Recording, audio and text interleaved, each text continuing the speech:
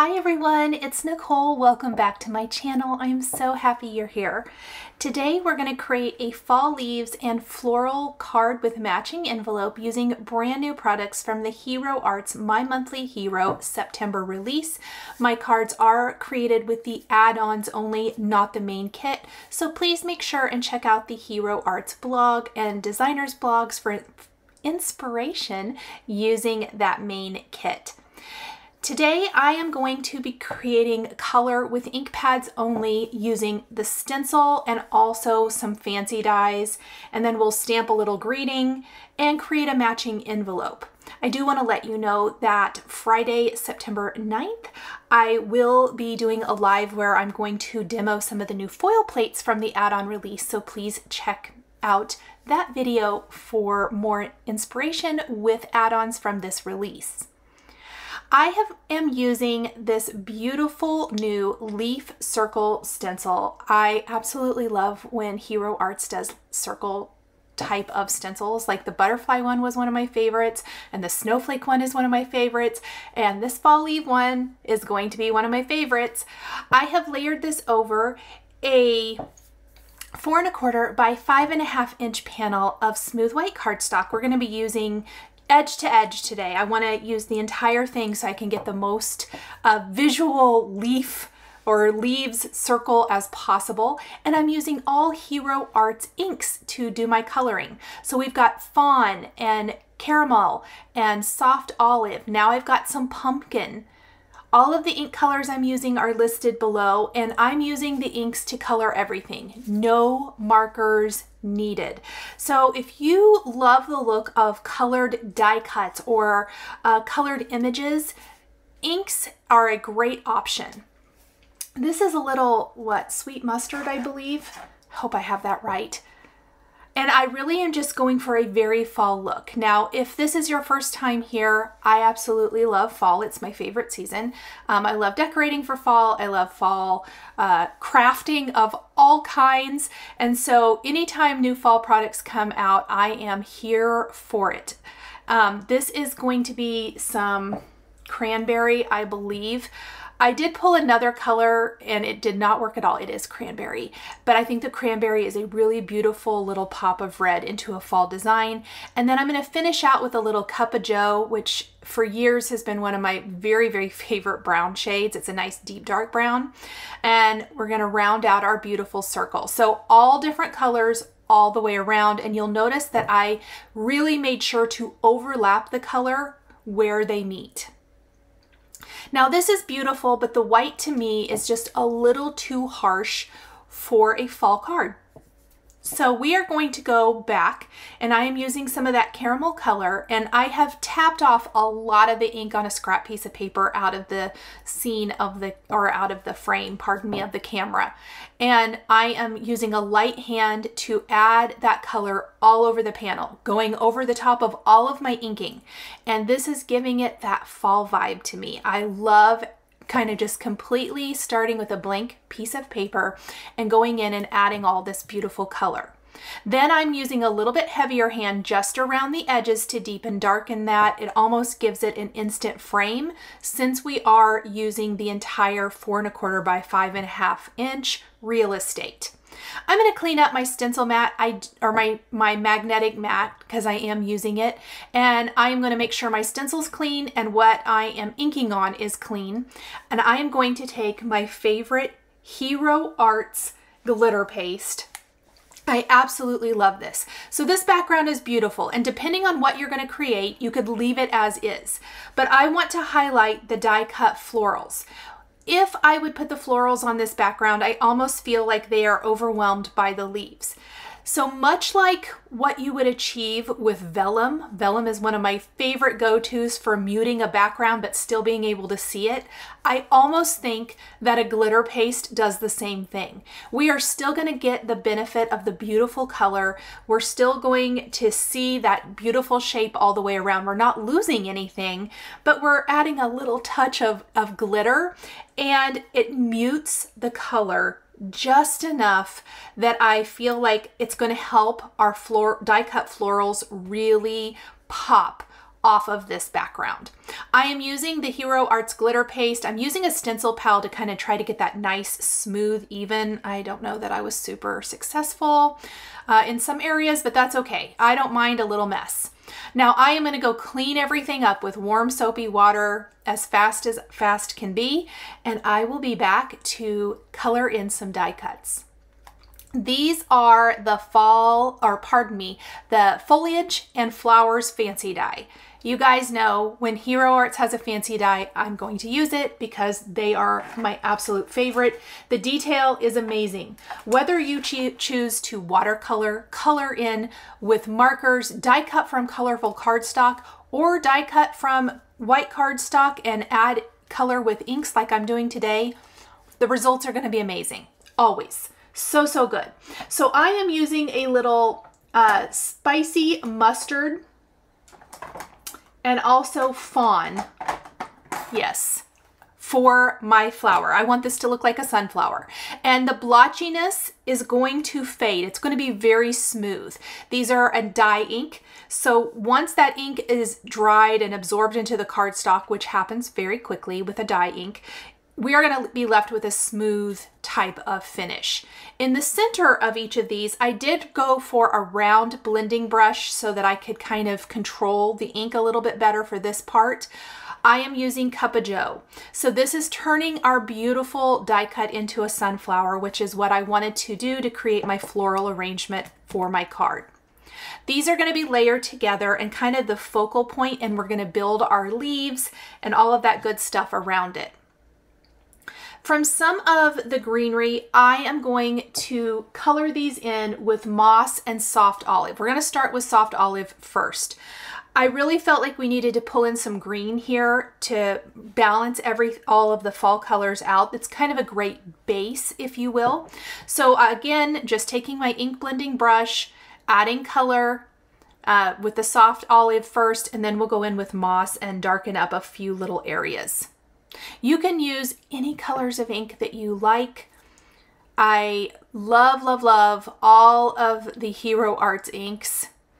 Really good inks. Here not too long ago, someone asked me for my favorite inks, and I said it's like picking your favorite child. You can't do that. And I think I didn't even mention Hero Arts, which I can't believe, because I use them all of the time, and I really feel like it's more the color than the brand of ink, if that makes sense. This is the Mistake color, by the way. I use Pale Tomato. That's way too cherry red. Like, I feel like that might be a good Christmas, but not fall. So I'm covering up that with the Cranberry. And then to make it a little bit moodier and dirtier, I guess, if you will, I'm just going to take a little brown. Brown is a great go-to if you want to darken and dirty up some of your fall type of die cuts.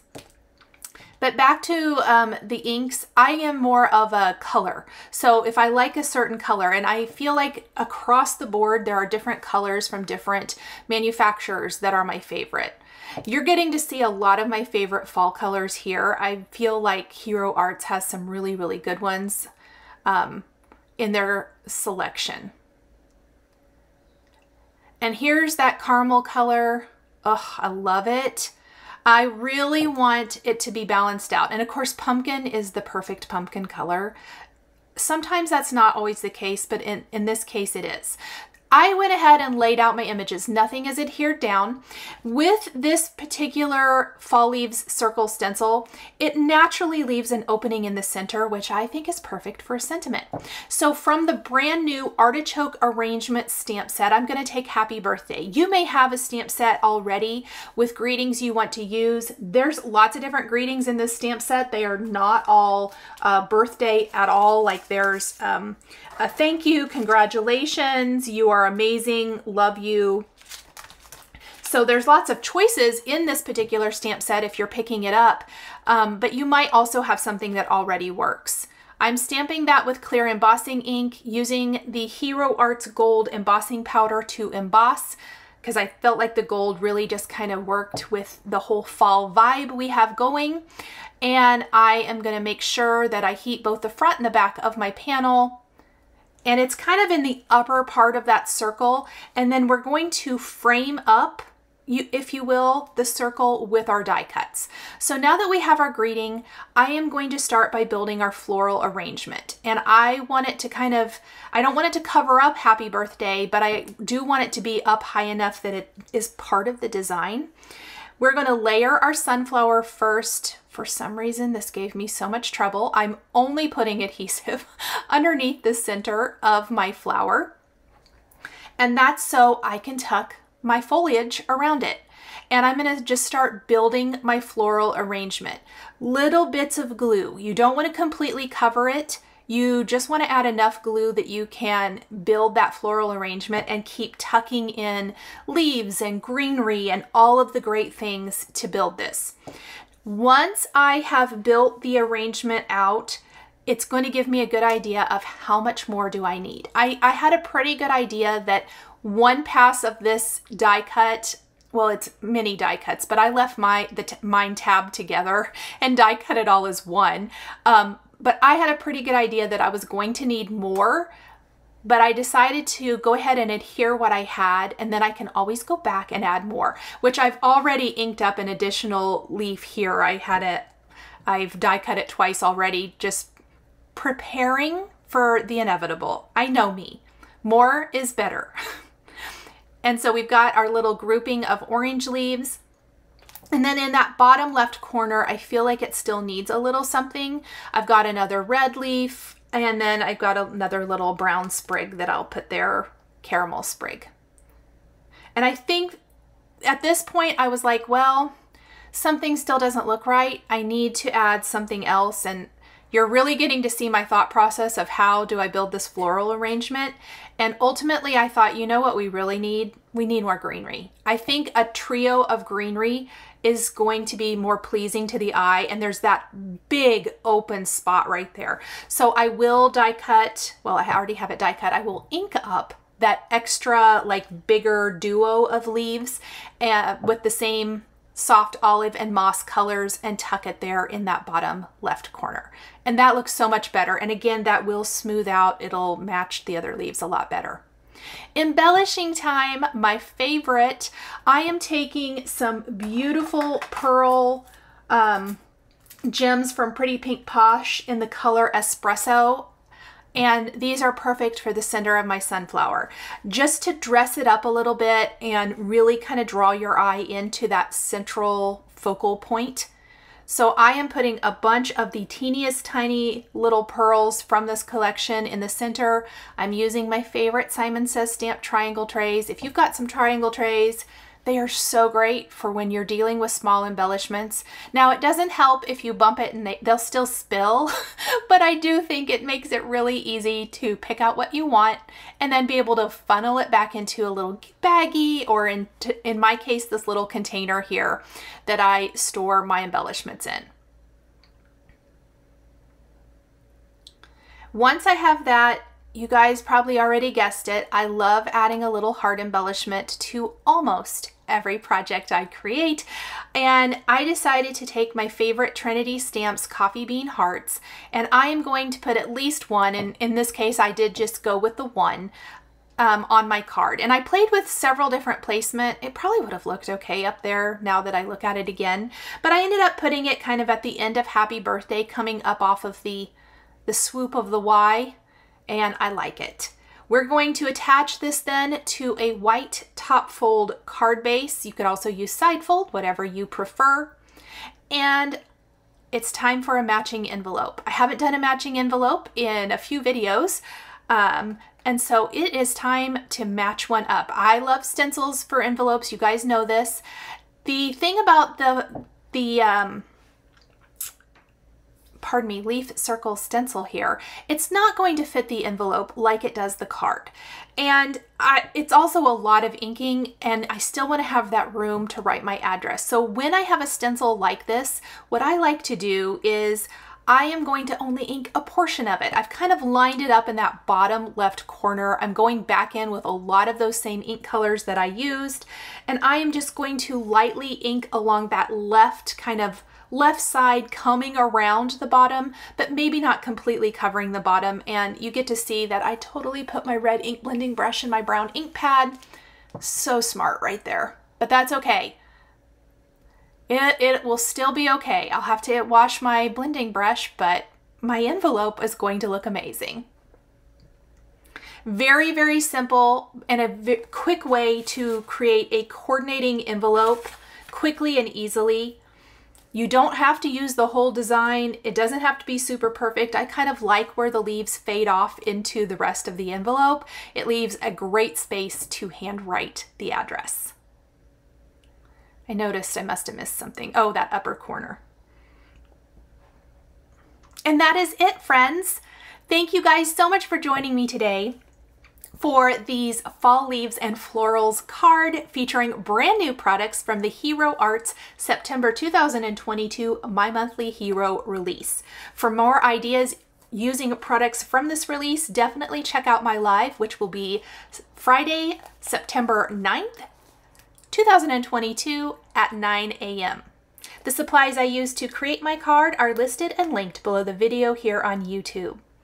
I want to give a huge shout out and thank you to my Patreon members. If you would like to become a member of Patreon, please click the link in the description below. We would love to have you over there as part of our growing community. If you enjoyed this video, please subscribe to my channel. Make sure to click the like button and don't forget to hit the notification bell to always be notified when I have a new card making video. When we hit 100,000 subscribers, we're going to have a huge party here. Thank you guys, and we'll see you again next time. Bye!